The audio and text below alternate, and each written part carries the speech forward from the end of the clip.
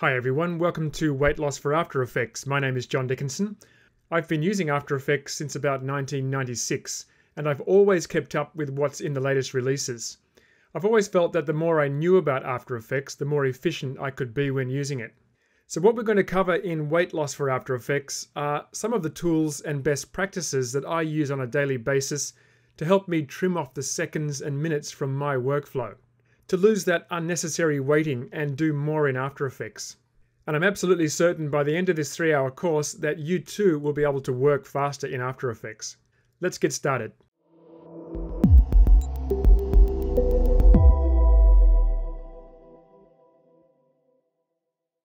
Okay, so let's get started by talking about a few things that you can set up that are going to save you time on every project. And I'm talking here about preferences and shortcuts. Some of these things are only small, maybe save you a few seconds. Others, like autosave, can literally save you hours if you've lost a project. And the first thing you'll see in front of you here is the start screen. I don't use the start screen, it gets in my way. And I was recently presenting at NodeFest in Melbourne, and I asked the audience of around 180 After Effects users how many of you use the start screen or the start window, and about 2 people held their hands up. So it isn't very popular, and best to get it out of the way from the start, because you know what it's like. You've launched After Effects, you go to get started, and then a few seconds later this guy pops up and then you have to close it. So let's jump into the preferences and we'll start there. I'm going to press Control Alt semicolon, that'll be Command Option semicolon on Mac. And up here under General, I'm going to uncheck Show Start Screen at Startup, and that's going to get that out of the way and I can forget about it. Next, I'm going to click on Display. I just want to touch on this one here, Disable Thumbnails in Project Panel. This was probably more important in earlier versions of After Effects when computers weren't quite as powerful. You can choose to disable the thumbnails, and that'll turn off the thumbnails in the project panel, because you can take a little bit of a performance hit because these actually have to preview. And depending on what you've got selected in your project panel, it can take a little bit longer. Not so much of an issue these days. I've been using this since very early versions of After Effects. And you may want to leave it on because having the thumbnails visible allow you to preview, obviously, what you're going to be working with or what you're going to be putting into your composition. And we're going to talk a little bit about how to set that up in the project section. So I'm going to leave this unchecked for now. Next, under Import, I want to talk about this setting here, Automatic Footage Reloading. This is something I basically missed up until very recently. And the default setting under Auto Reload is non-sequence footage. I actually changed this now to all footage types because if my sequences have changed, then I really want After Effects to auto reload those sequences as well. So all footage types is probably the better option here. Next, let's talk a little bit about the disk cache. Now, of course, the disk cache can save you time when you're previewing your composition. Maybe you've made only a few small changes to a comp that you've already ran previewed, and you've got disk cache turned on. That way the new preview is not going to take as long because it's only going to preview what's changed. You may have also done a preview and closed After Effects overnight, and you come back in the morning and ran preview. It loads up nice and fast from the disk cache. So you can save a fair bit of time having this turned on. Just remember that you need the disk cache to be on a fast hard drive, preferably a solid state drive that's separate from the footage. I don't yet have a solid state drive for my cache, something definitely on my to-do list. Now, while we're talking about the disk cache, let me just cancel that. Just going to open up this project here. It's just a black solid, and just come into the render queue. If I click on render settings, something to keep in mind with the disk cache is that the default setting is read only.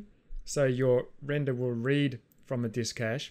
But if you want it to write to the disk cache as it's rendering, you need to change this to current settings. Okay.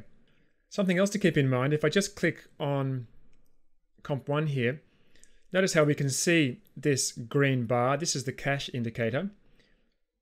If you've got frames loaded into the disk cache, they'll appear as blue. This can give you a bit of a performance hit.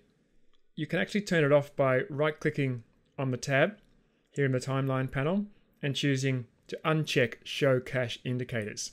That can just speed things up just a little bit. Okay, let's go back into preferences.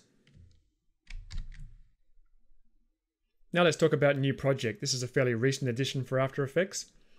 I've got new project loads template turned on because I've created a template for MotionWorks. And in this template, if I just click open, I just select it and click open and click OK. If I make a new project, you can see I've got my hierarchy all set up. I've got my comps and source folder. We're going to talk a little bit about organizing the project panel in the project section. But for now, just keep in mind that you want to have new project turned on in the preferences. Because obviously, if you're not using this, then every time you load a project, you've got to set up your folder structure. And it takes time. And also, you might make mistakes. You're not going to have consistency across all of your projects. So that's definitely a no-brainer. Underneath that, another no-brainer is autosave. Now you can see here, I've got autosave set to every 5 minutes. The default is 20 minutes. I like to autosave regularly because, I don't know, 20 minutes if you've lost your work is just too much to redo. And you can see I've got maximum project version set to 20. Now, obviously, saving a big, heavy project takes time, and having autosave pop up every 5 minutes can get in the way, especially when you're on a roll. What I suggest is keeping your project panel nice and lean. I know it's not always possible, but if it's lean and there's not a lot of stuff in there that's unnecessary, then you're going to have faster saves, not just autosave, just saves in general, and you'll be a lot better off. But it's up to you how much you want to set these to and how long you're prepared to wait when the project saves. But I do suggest keeping autosaved on because I don't know about you, but it's saved me a bunch of times. Sometimes maybe I've saved inadvertently over a file, which I didn't mean to, and I've been able to go back to a version just 5 minutes old, which is wonderful, rather than having to spend another whole day redoing something. Okay, so let's just click OK on that. Now let's just talk about shortcuts. Now I'm going to launch the keyboard shortcut visualizer by pressing Control Alt inverted comma, and that's the button right next to the Enter key. Now this is something I've only just recently started using. It's very new in After Effects. And here you can see I've got my own custom layout, jd.text. You can also choose the default setting if you want to go back to After Effects default shortcuts. And the great thing about this is that it's not only possible to change shortcuts, you can also now add shortcuts to things that don't have them. And there's a few that I've chosen. The first one is time reversing keyframes. Let's just type this in here. Time reverse keyframes. I've set that to Alt R. And if you don't know, you select the command and click over here and then type in the shortcut. So I've chosen Alt R for that. Time reversing keyframes is something you do a lot in the timeline, and it's great to have a shortcut for it. Another one is close project. This doesn't have a shortcut, but I've given this one Shift W. And blending modes.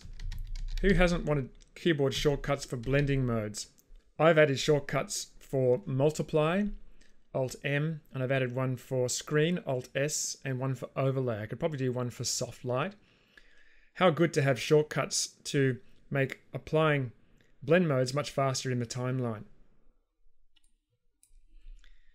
Another one that I use a lot is Go to Time. This used to have an easy shortcut, but then it was changed. I've changed it back to Alt G. Much easier to remember. Interpret footage. I've set to Alt F. And I've added one for solo. How good to have a keyboard shortcut to solo layers in the timeline. So I can select a layer in the timeline, press Shift O, and that'll solo that layer. Press Shift O again, and that will unsolo it. And you've probably got commands in After Effects that you use a lot that don't have shortcuts, and you can add them here as well. So for now, I'm going to click OK. So that's it for basic setup. Maybe there's a few things in here that you did know, but you didn't put in action, or there's a bunch of things that you didn't know. Either way, definitely spend some time getting your project set up, do it once, and you're going to save time every time you launch After Effects.